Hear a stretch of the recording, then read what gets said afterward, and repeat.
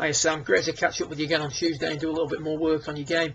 Obviously what we were talking about was controlling the rate of closure of the club face and the sequencing of your downswing. So we're trying to improve this move here where we can see the left foot spinning out the way and the forearms rotating over a little bit too much.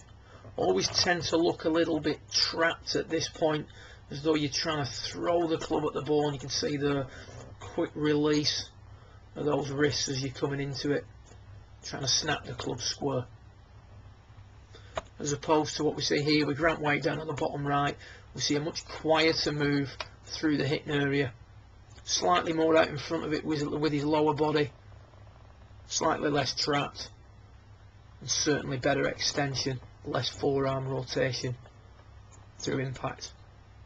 And what we talked about was the sequencing of your moves from the top. If we take a little look at you from down the line, one of the things we notice is that as you start down, you don't return to the forward flexion that you had at address in the first move in your downswing. So if we take a little look at your forward flexion at address there, and we just put a line down your spine, as you start down,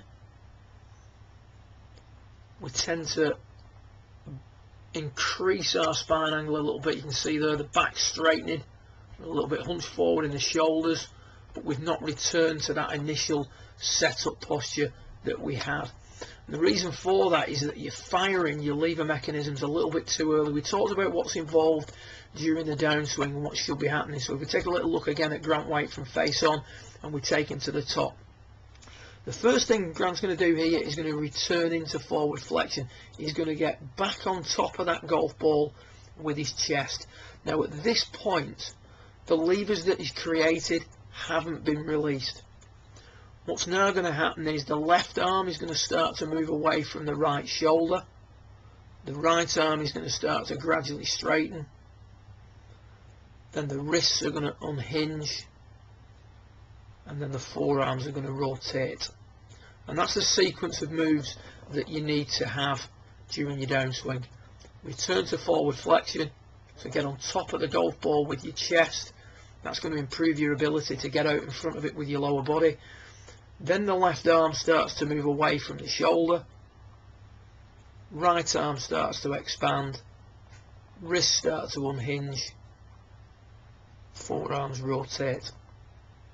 If you can do that in the correct sequence, everything is regulated.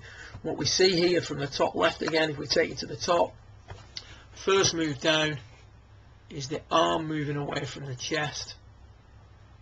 Getting rid of the right angle too early, or the arm angle too early. You can see there you're really trying to get rid of those wrist angles as you come through. So as a result, as we approach impact and we get in the delivery position here, we can see that the angle between the left arm and the wrist has started to diminish, and it's happening too early. As a result, you've got to manipulate that club too much on the way through. So the club head is starting to swing at the golf ball a little bit too much at that point. If we take a little look at you here, this is towards the end of your session. You've been working on trying to get on top of it more with your chest.